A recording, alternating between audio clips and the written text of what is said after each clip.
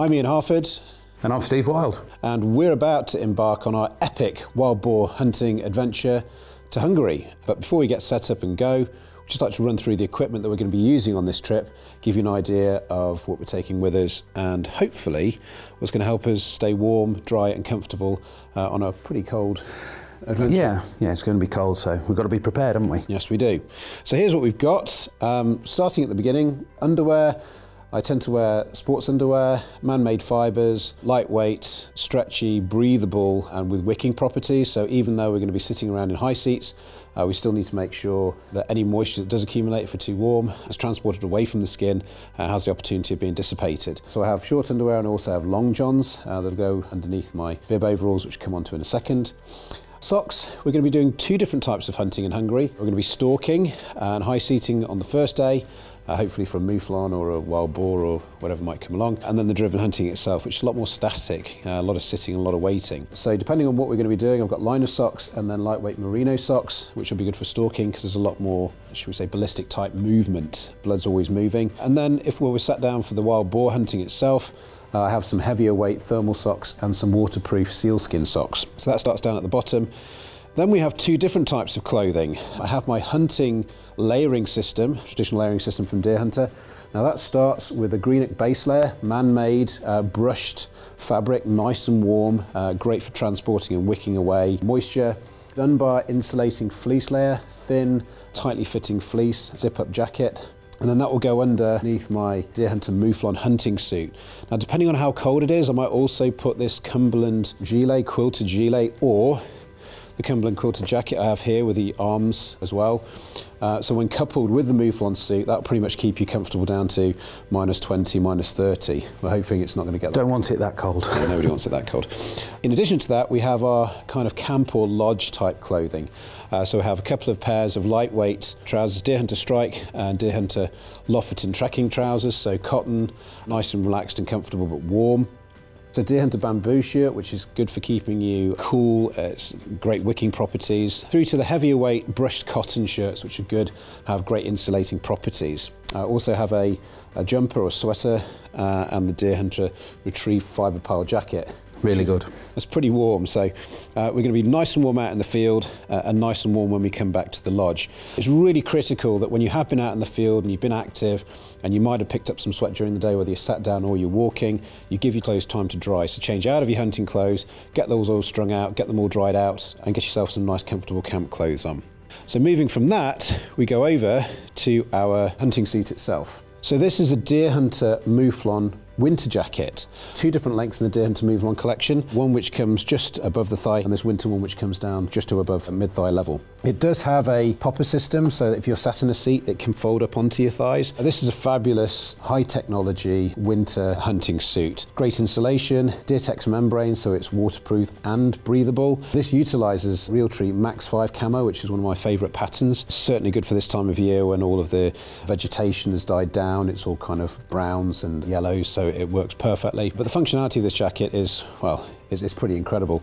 Lots of different storage options, pockets, as you can see, these have hand warmer pockets, deep bellows pockets also that have ammunition slots in them. It has a hood, a nice deep insulated hood. I tend to wear a blaze orange cap just for safety to make sure people can see where I am. Moving down into the trousers, these are bib trousers, nice high cut all the way over the kidneys at the back, keep you nice and warm. Full length zip down the fly, and it also has a full length zip down the leg, which makes getting in and out of the trousers nice and comfortable. So highly functional, top end hunting suit, ideal for colder weather conditions. So back onto the extremities, and I'm using these Ariat Catalyst boots. Now these are unlined, because the same boots I wear during the summer, but I use the socks to layer up to the level of insulation that I need. Great waterproof, comfortable, functional boots. And coupled with that, I have some Deer Hunter boot gaiters. We could be walking through some pretty muddy, wet areas, so trying to keep the bottom of your trousers dry, stop suffocating into the top of your boots is pretty critical. And then of course, Deer Hunter also make the mouflon glove that matches the suit. These have fingers that fold back so that you can get your trigger finger out ready. The rest of your hand stays nice and warm. So hopefully, with all of that, We shouldn't catch a death, should we? we should stay nice and warm. So coming on to the shooting equipment, Wildy's going to be using his Blaser R8 Professional Success in 300 Win Mag, and that's topped with a Hawk Frontier 30 1:6 by 24. So it's a great little scope, nice and compact, low magnification, ideal for ballistic targets. His also has the target turrets and a ballistic reticle. It's a little bit complicated for me, but Wildy's got that analytical mind, he can figure out where he wants his reticle to go. I'll be using my Sauer 404 in 338 Win Mag. These two are both the same rifles we took to Alaska, so we're pretty confident, pretty familiar now. That has an Hawk Endurance 1:4 by 24, slightly lower magnification, low profile turrets. I don't really need the mag when I'm shooting driven targets anyway. I like to keep a nice wide open view, you know, around 1 or 2 mag maximum. And also, the joker of the bunch, which is one I'm really looking forward to using, is a Hauer 1500 in 308 Winchester, and that's fitted with a Hawk Reflex red dot sight. So very pointable. It's got a 18-inch varmint barrel, so it's a heavier barrel, but with red dot sight and that GRS stock, it's very pointable, isn't it? And we used it to great success when we were in Wales earlier in the year. Yeah, we did. It's a little bit different. Not only does it have that Ambidextrous GRS Berserk stock, which fits nice and comfortably, it can be adjusted to fit your dimensions. Because it hasn't got the scope on it, it just feels that a little bit more pointable. Yeah, it's an incredible gun, so really looking forward to using that. And even shooting targets freehand out at 200 yards. It was fine, absolutely fine. I was surprised with us both, really, didn't it? So shooting it was really good. 10-inch disc at 200 yards with a red dot sight, and it just gives you a huge amount of confidence that when we get to it, hopefully we'll not be taking them at 200 yards, but we can do it. Yeah, we think we can. So really happy with the rifles that we've got there, very familiar with them, put them through the paces, but you've seen that already. On to ammunition. Steve is going to be using Hornady Superformance SSTs, 180 gram 300 Win Mag. I'm going to be using 338, exactly the same bullet, but 225 grains. And then for the 308, we're going to be using Lapua Megas in 185 grains. So hopefully there's plenty of punch power there. Yeah, we've got some horsepower, haven't we? Yes, we do indeed. So we've taken 60 rounds of each, which should be enough. We're going to be shooting at the Blaser Shooting Cinema, so we've taken a little bit extra there just so we can have a bit of fun. Yep. Ammunition absolutely critical. Cleaning kit and tool kit. We'll have a rod, jags, phosphor bronze brush, pull through, oil, all the things we need for basic rifle maintenance. Moving on to other shooting equipment, Hawk Frontier ED binoculars. This is a brand new model from Hawk. You've not used them yet? I have not used them yet, no. Steve's still got his Endurance that he used in Alaska, which we're both huge fans of those Endurance binos. Absolutely fantastic binos. It's interesting to see how Hawk have taken that next step further. I did use them when I was out stalking at Kelmarsh and Muntjac a couple of weeks back, and they work really well. Nice, lightweight, very crisp image. Hopefully they'll do the job for us, but we'll see that in the next couple of days. When we're out stalking, we have the thermal. So this is a Helion XP50 thermal imager. Now you've used this. Very, very good. We're still pretty new to thermal imaging, but what it does do is give you a lot more time to acquire targets. Especially when you're high seating in woods, because you can, when the low light's coming or it's coming light, you can have a scan around and you can pick the bodies coming up before they hit the rides. So especially when you're culling, it's a really, really good tool. So I'm going to see how this works for acquiring targets on a driven hunt. Now, of course, you've still got to make sure that it's the right age, sex, species. So, you know, a running blob through the woods is a running blob through the woods. But what this does allow you to do is see that animals are approaching before you can see them with the naked eye. You can see them through the brush. So if you can see something's coming, you can get yourself ready, get your binos in place. Well, that's right. It gives you that extra 10 seconds, doesn't it, to be on before it crosses the ride. Depending on the woodlands or the depth of cover that you're shooting in, I think this can make the difference between actually making a shot, good shot, and then not being comfortable too. So interesting to see how that works. Now we have a slightly different approach to our shooting sticks. I like my Vanguard B62s. As you can see, these are all kind of scratched and dented and, well, they've seen a hard life. And you use these Spartans. I do. So tell me a little about those. Well, Ian calls them my gimmick sticks, but I love them to bits. They're very lightweight, carbon fibre. They're a tripod stick instead of a bipod stick, extendable up to the height that you want, and they fit directly into the stock of my rifle by a magnet system. And like I say, I love them to bits. You've got 360 degrees turn on them, so you can pivot wherever you want to be, but I love them to bits. We also found that they're very handy to use as a drying rack when we're in Alaska. Yeah, because good clothesline. Yeah, so if you put them out, you can hang your guns on them, hang your coats on them if the sunshine comes out.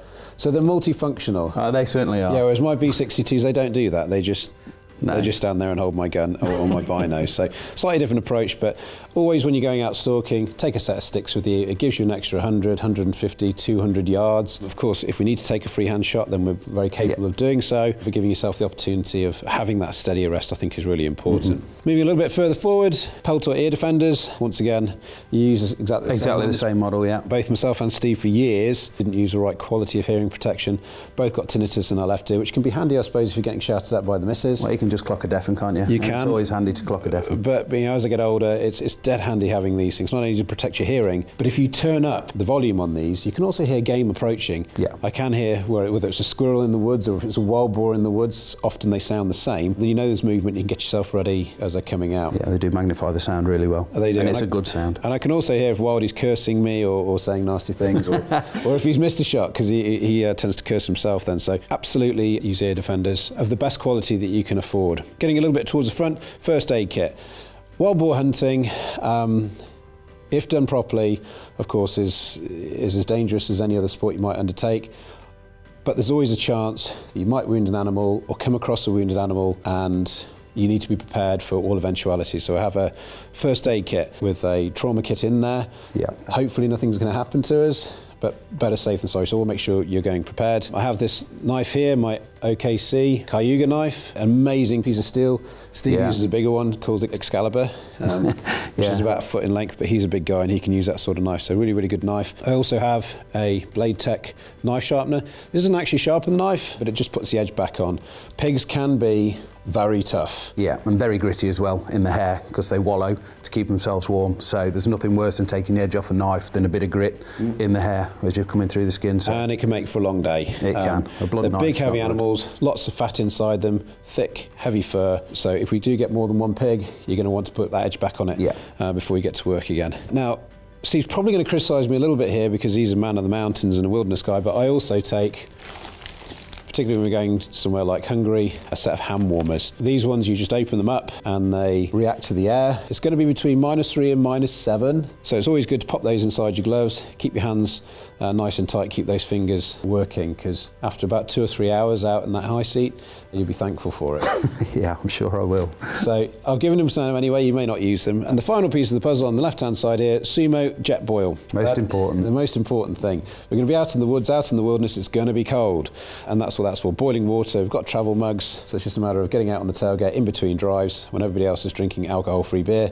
I'm going to get myself wrapped up with a coffee, and I'm sure Steve will have a tea. So that's basically it. Nothing too complicated, nothing too outlandish. Tried, tested equipment. All of this gear we've either used in Alaska or stalking. It's the same stuff that we use basically every day of the year. Yeah. Just because you're going to a different country doesn't mean you need to change your equipment or your approach to it. No, it's just common sense hunting, really. It's what we use. You've got to gear yourself up for the appropriate situation, haven't you? Yeah. Wherever you go in the world, really. So the most important thing is to keep yourself dry, warm and comfortable. Yeah. Because then you make better decisions, you'll sit still in the high seat, and when the animal comes across, and you'll be ready to take that shot. And when you get back to the digs, first thing you sort out, get your rifle dried out, get it oiled, get it cleaned, get it ready to go, sort out your optics, dry your clothes, and then look after yourself. And then you can have a drink. So hopefully that's all we're going to need. We're now going to put it all into our duffel bags. We've got a nicely organised packing system for the truck, because it's me and Wildy plus there's 2 camera guys, so we need to make sure everything goes in there. It's all accessible, but it's not a big mess on the inside. And then we're going to hit the road. Next step on from here, we're going to go to Belgium. We're going to visit a good friend of ours, Frederick van Drom, who has a gun shop just outside Bruges, and try and get an idea for what European hunters take when they go driven hunting, see if there's any tips that we can pick up. Every day's a learning day. Yes, it is. Yes, it is. So the next time you see us, we'll be loading the truck. Perfect. Let's get to work.